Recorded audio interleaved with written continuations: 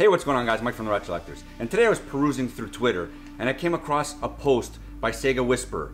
He posted a question that was really mind-blowing and I was actually really intrigued to try to dissect what I would do with this. He posted, if you inherited $40 billion, what would you do to bring Sega back to the console market? And I really thought about this and I wrote down a list as to what I would include as far as games go, features, the name, and we're gonna go through it in this video right now. Sega's innovation through the years have seen many ups and downs, mainly because of the undecided nature between three branches of Sega.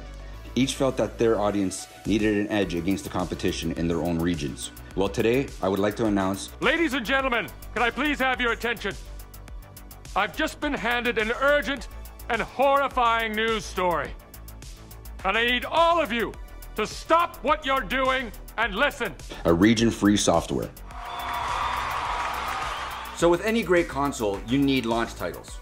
So with those launch titles, I thought long and hard as to which games I would include into the Dreamcast 2.0, or as I like to call it, the Sega DC.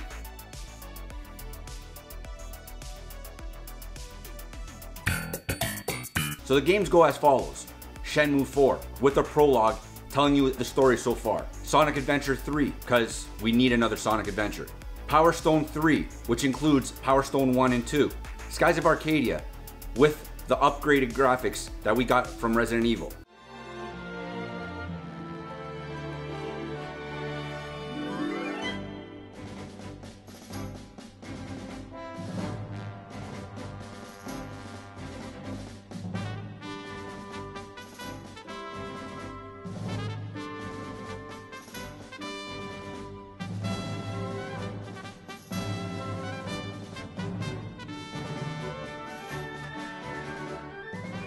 The House of the Dead collection, which does include light gun support. It wouldn't just end with light guns. Games that require peripherals will be bundled in with the said game, similar to the way Nintendo makes them.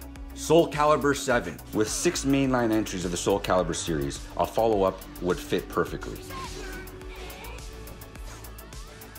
Any new console needs an open world game, and that's going to be Jet Grind Radio World. Jet Set Radio World would allow a player to be able to hop in and out of their skates and possibly venture indoors, take public transit, and receive the Grand Theft Auto treatment. And then with any new console, you're gonna need sports games. So I'm looking at a new NFL licensed game and a new NHL licensed game, because EA. The features I like to see are online capability, Blu-ray functionality, light gun capability, not just for House of the Dead, but for any other game that would like to be ported over to my fictitious system. Backwards compatibility with all past Dreamcast games with an upgraded graphics like the Xbox did with the Xbox Series X and the original Xbox graphics boost. A second analog stick.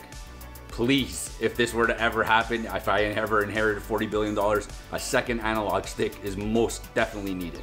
And of course, VMU support. The console will come with a hard drive already built in, but a VMU support that allows you to still take games on the go, a la PSP, with lithium-ion batteries that can allow you to charge it just by plugging it into the system. These are just the little features that I would like to see on the Sega Dreamcast or Sega DC. Let me know in the comments down below which games, which features, which name would you give the Dreamcast to. Please like, comment, subscribe.